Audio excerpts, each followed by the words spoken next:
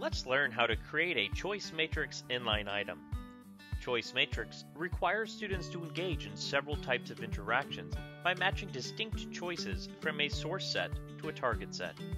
You can test your students' ability to make connections by matching objects to their attributes. Start by entering your question in the question field. Then, enter in your row headings. In this case, I'll remove the fourth option, but if I need to add it back, I can always choose Add New Choice. Next, I'll enter in my column headings. I'll add a new choice and give 3 different options available. Finally, I need to scroll down to select the correct answers.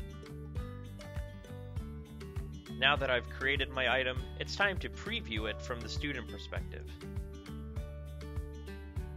I'll finish up by going to metadata and adding in any standards information needed. Be sure to choose Publish to make the item available for assessment use.